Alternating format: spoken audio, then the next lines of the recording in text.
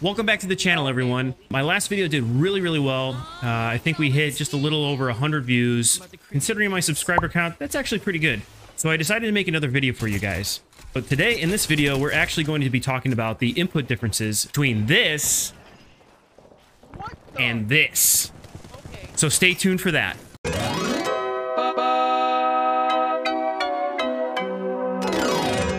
So first, let's talk about mouse and keyboard. There are a lot of inconsistencies and rumors out there on how mouse and keyboard actually work. I actually started out on a gaming PC playing Unreal Tournament and Quake. The technology was a little bit different back then, but the concept still remains the same.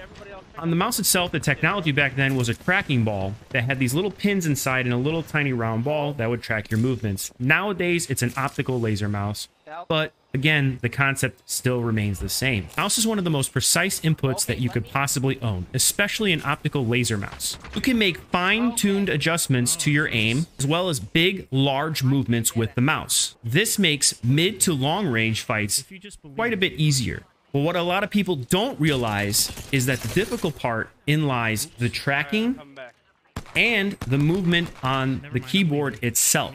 While the mouse is really good at controlling recoil on most guns from mid to long range, it's actually a lot harder to track enemies in-game.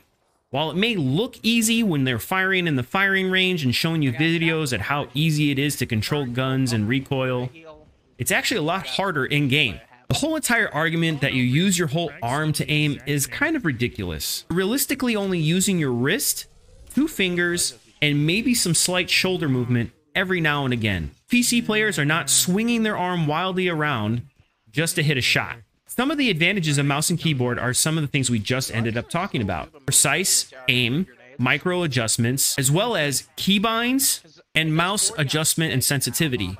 The skill ceiling on a mouse and keyboard is actually fairly high, but if you can master it, there's no limits as to where you can go with this type of input. Overall, if you were to take the very best mouse and keyboard player, I would say 8 out of 10 times they are going to beat the very best controller player. Now let's talk about the controller. Controllers have been around since the 80s. That's how old they are. And the technology that's used in modern day controllers is still from the 80s. Analog joysticks use mechanical movements inside the controller to track your movements.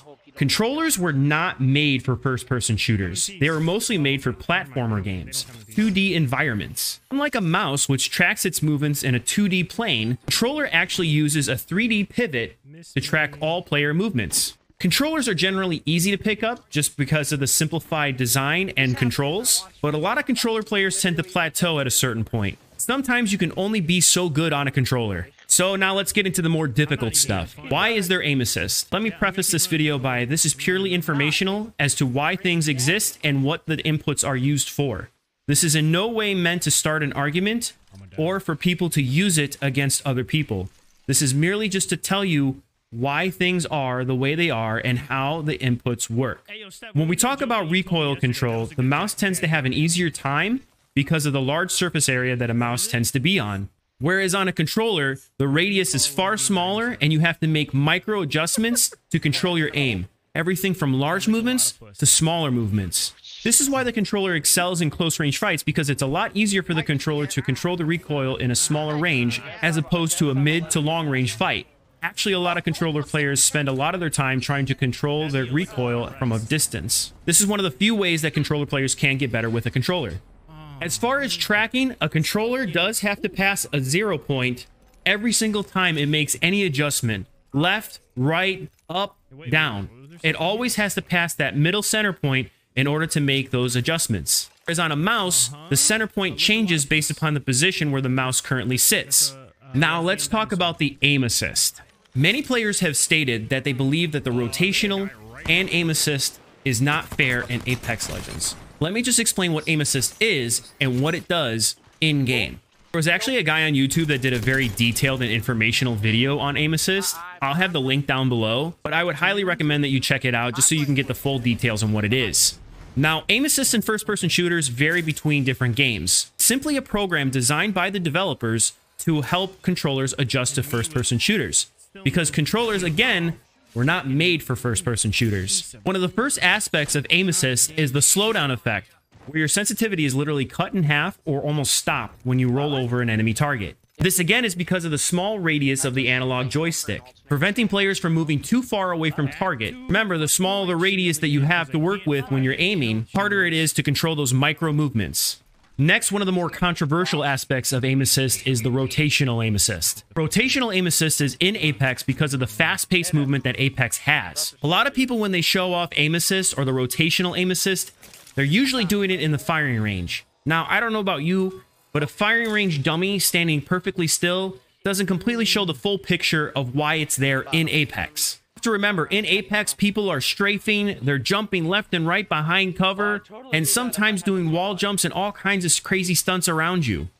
Because of the small radius on a joystick, and because that a lot of players play on a lower sensitivity, a rotational aim assist is definitely needed in a game like Apex, just because it would be very hard for the controller player to track the enemy movements. Now, one of the rumors surrounding rotational aim assist is that it locks onto enemies, and that is simply not true. Rotational aim assist does is it makes a bounding box around an enemy player, sometimes around 2 character hitboxes thick around the enemy player. When the reticle in the game comes around this bounding box, rotational aim assist begins to activate, keeps the enemy player within a marginal viewpoint of the controller player. Now, many have stated that this is unfair, things like dead zone and also high sensitivity that make it almost completely unfair for the controller player to have rotational aim assist. Fear not, one of those many rumors is actually false. After you reach above level 7 sensitivity on a controller, the rotational aim assist is almost completely gone. The controller player's movements is going to actually be a lot faster than what the rotational aim assist can keep up with. Aim assist also doesn't help lock onto enemies. You could have an enemy player within that bounding box view of yours on rotational aim assist, but it won't pinpoint exactly where the enemy player is. The controller player still has to do the work, still has to aim and control the recoil.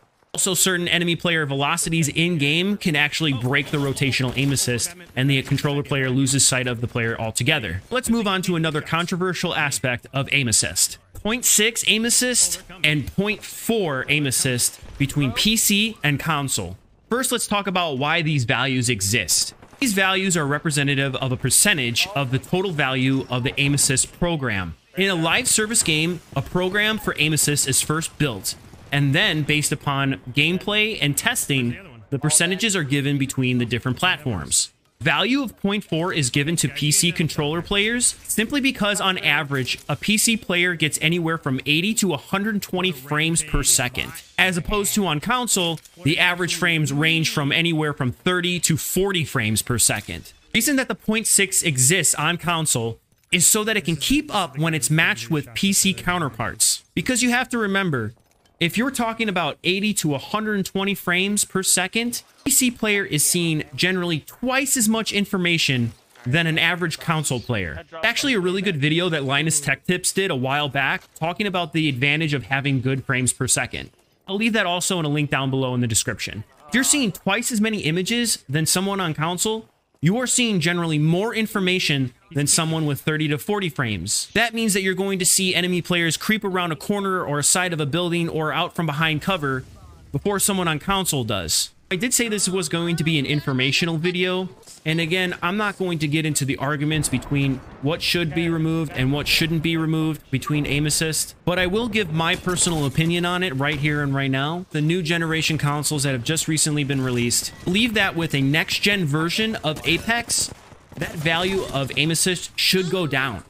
There is no reason that we should have a 0.6 value compared to PC if we get a next-gen version of the game that is able to do 120 frames per second, or at least close to. As far as certain aspects of aim assist, people need to remember that this is a live service game built under one engine. You can't just tweak and change certain aspects of the program and have it affect only one platform. Removing or changing a specific attribute of the aim assist will affect all platforms. This is why they have percentage differences between all the platforms as opposed to different tweaks added to individual platforms. If one specific aspect were to be changed or removed, it would end up affecting all platforms and not just one. Again, thank you guys so much for viewing my last YouTube video. I know I'm still a relatively small channel, but it really does mean a lot. If you like this video, please hit the like button, hit the subscribe button down below, as well as hit those notification buttons. Once again, guys, this is Peak Panda. I'll see you again next time.